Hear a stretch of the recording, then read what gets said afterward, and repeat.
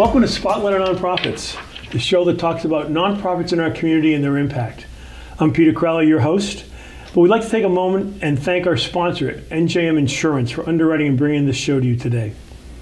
Today we are pleased to have as our guest Miss Mary Inkrot. Mary is the Executive Director of the Mount Carmel Guild of Trenton. Mary, welcome. Thank you for having me. So whenever we start these shows, it's always good to find a little bit about you and the Mount Carmel Guild. So can you give us a little background on both? Me should be easy, right? I'm originally from Ohio, Columbus. I relocated here with my husband and my two kids to Princeton, New Jersey about 18 years ago. And I started raising my kids, and then I was looking for some other opportunities, and I come from a background in applied history, and there was a little advertisement in my local church bulletin that said they needed a grant writer at Mount Carmel Guild as a volunteer, and I was like, that sounds like a great way to start getting back into the field again, especially since we relocated from another state, and right. it just like, I don't know, that was like over 15 years ago. So I started out as a volunteer, then as a business manager, as a caseworker, assistant director, and then executive director. Yeah. A little bit about the Mount Carmel Guild. What does it do and what's its focus? Mount Carmel Guild is a 103-year-old grassroots nonprofit based in Trenton. Our mission is to help the low income, and we do that through two programs: community support. We're mainly known for our food pantry, but we also have prevention assistance for people who have difficulty with eviction notices or shut-off notices with utilities. And we also have this wonderful home health nursing program that helps individuals age 60 and older living in Mercer County to age safely in their homes. Yeah, and I think we'll sort of focus on both those two parts during the interview, but let's focus first on the community support program. Sure. So talk briefly about, the focus of the program and how it's helping the community. Well, we're mainly known for the food pantry, and there is a great deal of poverty in Trenton, and food insecurity is definitely one area where we can really help people at. Our care receivers often are juggling bills, juggling their utility bills, their rent. And this is one way. Food is the way we can help them make their balance their budgets, I guess. It's never easy. It's a strategy that they use to have enough money to survive. Do people have to reach out to the Mount Carmel Community Guild for assistance, or do you help them by going out and finding people who can use your services? We've been there 100 plus years, so people seem to know where our food pantry is, and they come. It's changed a lot since COVID. We used to ask people to only come once a month. Now they can come once a week. A lot of people were right in Trenton, walk to our location, and many are just people we have been helping for a long time. So we can talk about COVID a little bit later. There are several food pantry programs that I remember in Trenton. Oh, yes. How is yours making a difference? Well, ours is one of the largest. In fact, until recently, we were like the only one that was open 5 days a week. So we're a big one. We're a big one. A lot of them might be a smaller one that are only open like a third Sunday or month of the month, or just on an evening or something like that. So we're big. We like to say we're the best. We really work hard to have a variety of food to offer our care receivers. So yes, we're part of the food bank system, which almost all the local food pantries are, and we get similar food. Yeah, I noticed on your website that you actually have a food finder program where you will help individuals who may not live close find food or locations where they can go. Sure. Yeah. We definitely encourage people to read. Online, it said Food Finder program. It would tell you different locations. Oh, well, right. So we're part of the. Okay, now I'm starting to talk about another organization. Actually, your name, we're the Trenton Health Team as a food finder. They are the ones that organize the so you go through list. Them also. Yes, okay. And they have really worked hard to connect people to food meal sites, as well as just the food pantries and things So I was like interested in looking at your mission statement. I'm just going to read it for a second. Oh, sure. Through relationships and collaborations forged with dignity and hope, the Guild assists the community to overcome challenges to decent health, nutrition, housing, and education. What jumped at me there was the educational side, because I always think education is the core of anybody moving beyond and ahead. Can you talk a little bit about education and how you work with the Guild and individuals in the community? Well, education is something that is important to us and that we want to grow into doing more and more of. When we talk about our nursing program, it's really one-on-one with the patient and the nurse talking about nutrition, how things affect how their medication works and things like that. For our food pantry, it could be something as simple as having a health information day through SNAP Ed, or offering a once-a-month nutrition message, which we do. I think last month we did asparagus. Asparagus has a lot of fiber in it, and it's really good for probiotic gut health for you. Has a lot of fiber, I think I already said, good for lowering cholesterol, and also apparently helps with hangovers. Hangovers too, there you go. Added advantage there of asparagus. I know asparagus a lot. So it might be just a small health information, just something to increase awareness about healthy eating. We're all very conscious about healthy eating, but sometimes we're not always ready to hear the message. So I learned things too. Well, I know there's been a movement to more healthy eating in the Trenton area. There's been some local farms that are putting work together. Have you worked with them also to bring that local food to the pantry so you can get it to your constituents? Absolutely. The Farmers Against Hunger, great. A lot of times it works through the food bank system, so we are a partner with Mercer Street Friends. But definitely during the season, we get weekly offerings. Whatever doesn't sell at the farmers market comes over to us as well. Right. I know the Department of Agriculture has been wonderful to us. They have a lot of home farm people who donated stuff, and people bring food from their own home gardens too that are very much welcome. Whenever we do a survey about what kind of food you would like to see more of in the food pantry, it's two things. Fresh. It's produce, yes, fresh fruits and vegetables, which is why we try and do the healthy nutrition message every month about a fresh fruit or vegetable, since we know that's very, very of interest to our care receivers, and also protein products, like meat. Well, that's of course. so important, especially with younger children, and getting to some degree of balancing fast food diet with a good fresh produce diet. It is. It's challenging. But we have some naughty food too. We're blessed that some of the local bakeries do give us.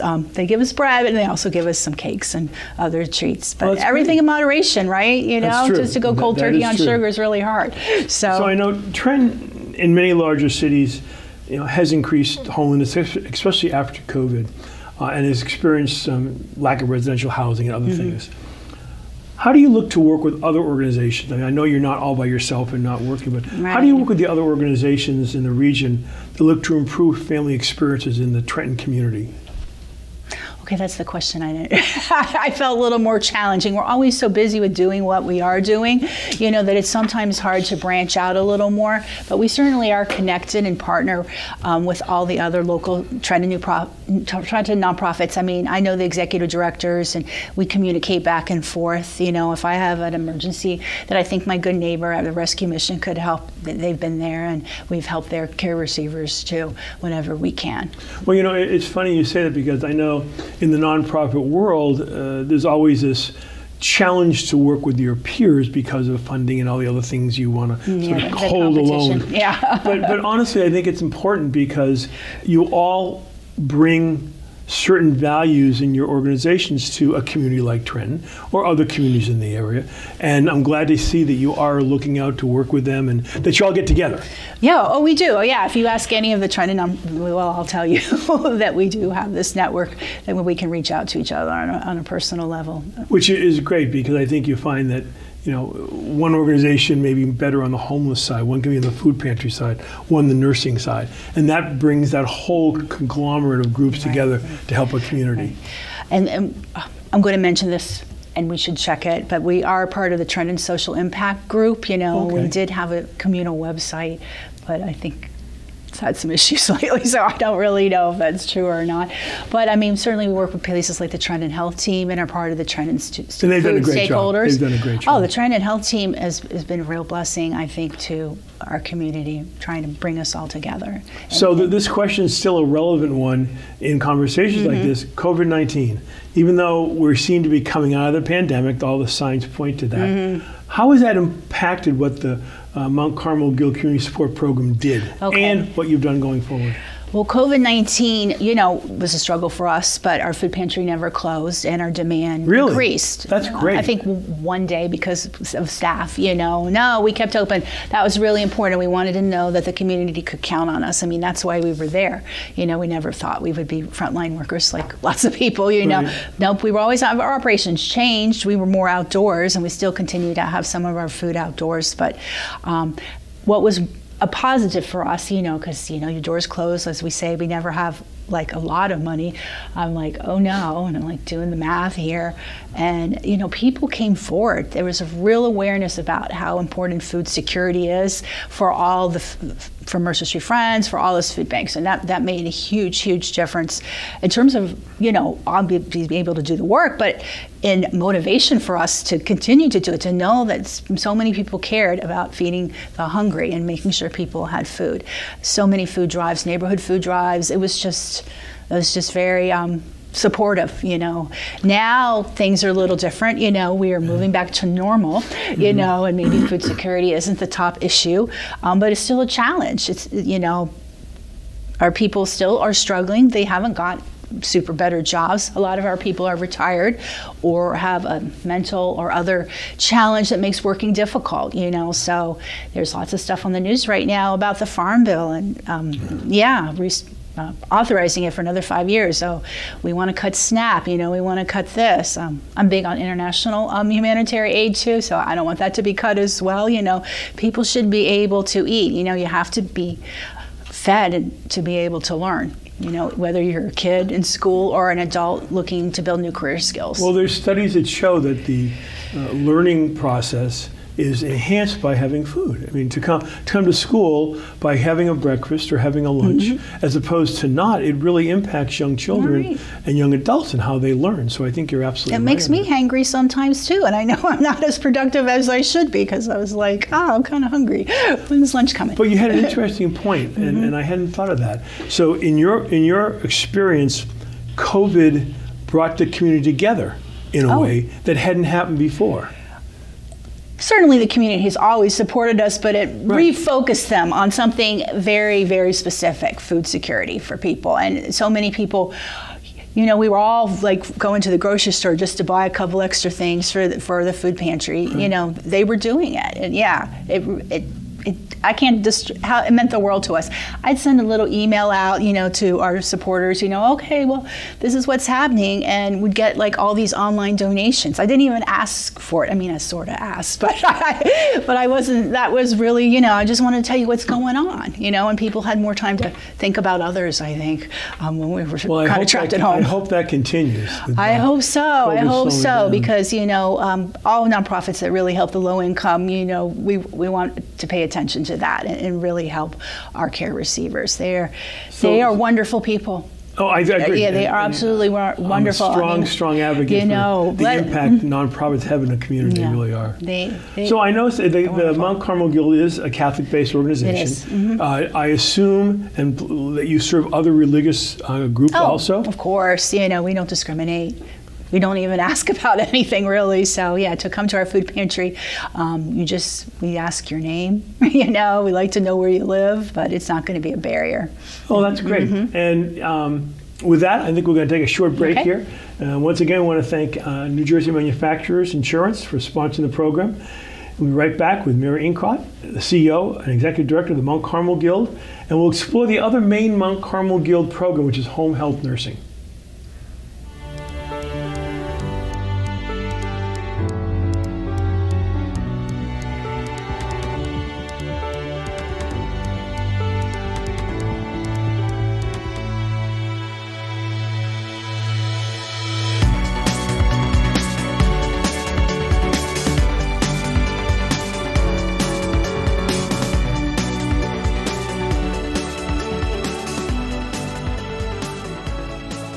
Welcome back.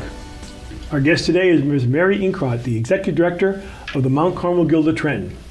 Mary, I was excited to hear about the launch of your new promotional assets for your home health nursing program. We haven't spoken about that yet. But can you tell the audience more about the home health nursing program, a little about the new initiative, and how you will bring awareness of this program to the community? Absolutely. So our home health nursing program is designed to help the elderly, age 60 and older, to age in place in their own homes. Age 60 and older, right? And Mercer County residents in particular for us. Okay, but not just Trenton residents, or? No, anywhere in Mercer County. Anywhere in we Mercer serve County. people Okay. from all the communities. Okay. Yes, so because that's what older people want to do. I mean, when you survey someone who isn't quite that old, yes, I want to age in place as long as possible. So our goal is to help them age safely in place. We are an accredited home health nursing firm under private duty standards, so that's something that's happened in the last 3 or 4 years.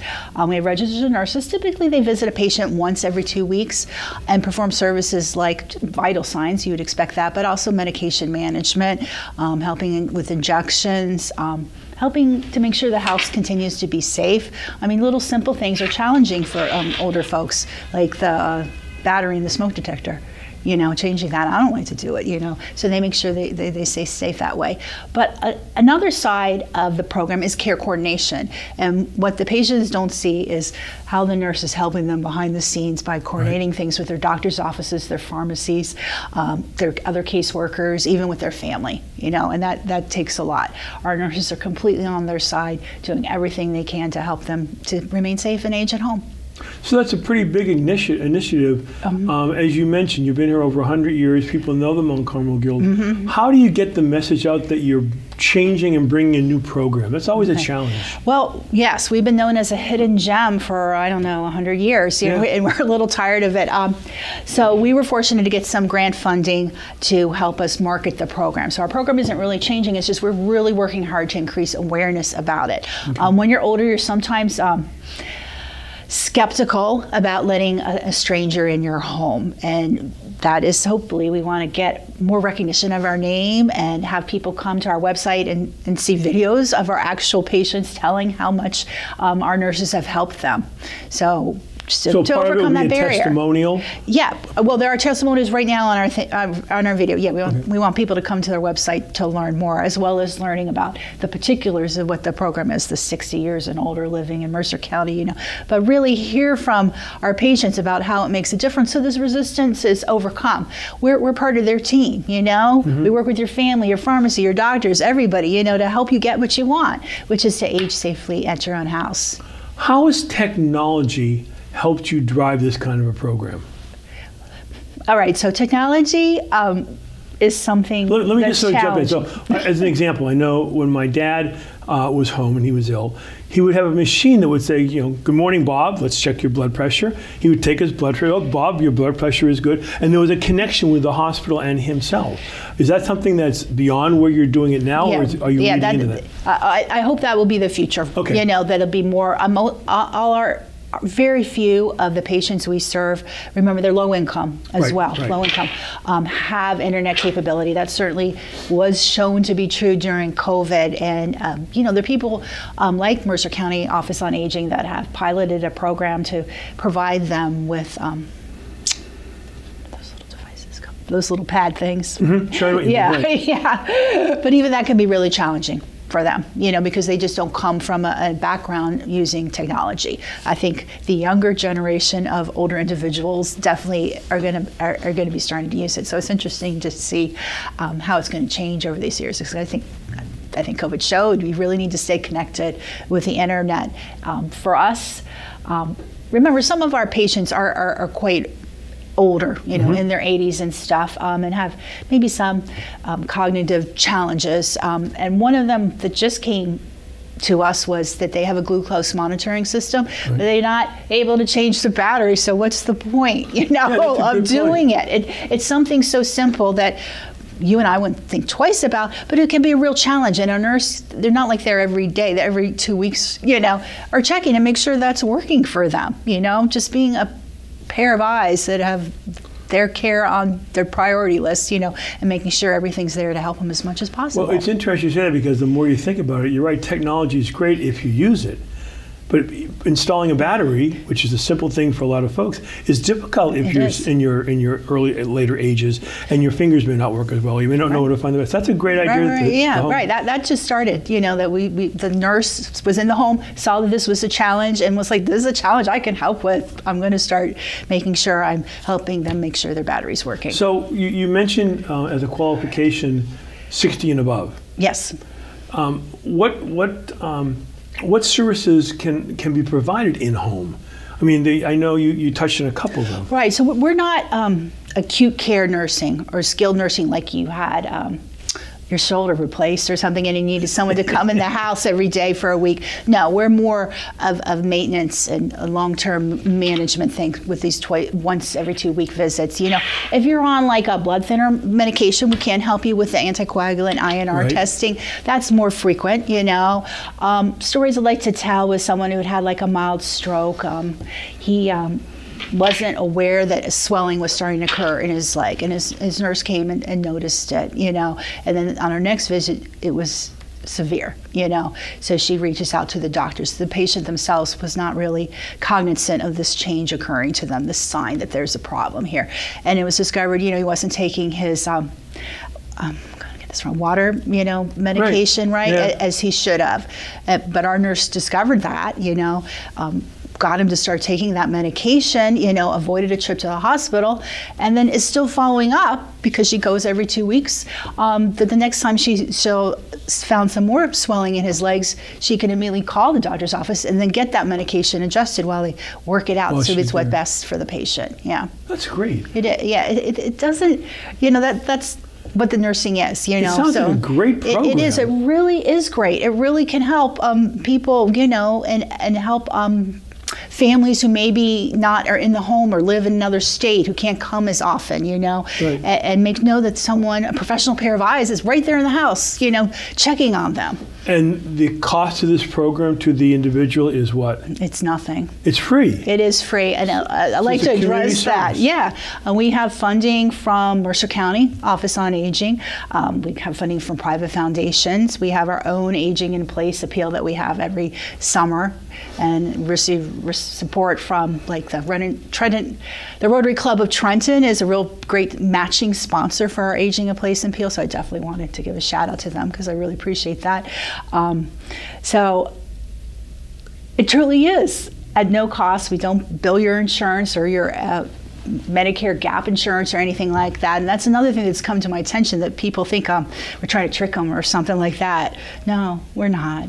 That's wonderful. It really is. Yeah, it really is, and I don't want that to be a barrier. So thank you for letting me. Well, you led to my next question: funding. Funding's always a challenge. Oh, it is. It is. We have a mission members program, which is, I mean, like I said, the guild. It's a guild, so that's a collection of people who share a common interest, which is helping the low income of our community, and they are our mission members. So we have hundreds of them who routinely support us. We're very grateful to the Diocese of Trenton. They're like our #1 supporter, so thank you to the bishop.